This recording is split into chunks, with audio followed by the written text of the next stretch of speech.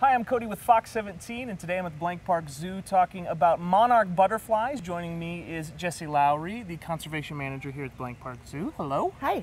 So, what makes monarchs so special? Monarchs are special because they're the most recognizable insect in the world.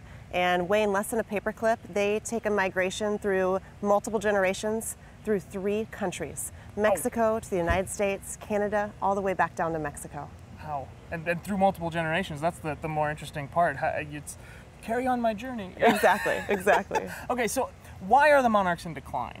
Basically 2 reasons: loss of habitat in their overwintering grounds in Mexico and loss of habitat in places like the Midwest. And what they need for habitat is native plants, host and nectar plants, and a butterfly garden in your backyard. Okay, so when they're on this migration journey, I assume that they essentially have to make camp because they can't just keep flying, and so that's what they're losing is those places where they can stop on their journey.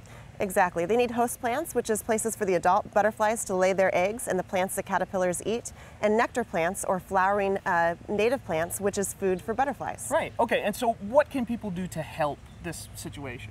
It's really easy to help all kinds of pollinators, including butterflies and bees. You can plant a pollinator pit stop right in your backyard, which includes these resources that the pollinators need. And we've got a project here at the zoo called Plant.Grow.Fly, which will give you all the information on how to make that little gas station for pollinators in your backyard. That's fantastic. Pollinator pit stop, I love that. Okay, well, thank you so much for talking with us today. And if you'd like to help out, you can visit Plant.Grow.Fly.com and learn how to make your own butterfly garden. While you're at it, make sure you follow all of the zoo's social platforms, and as always, get out here and visit the zoo this summer.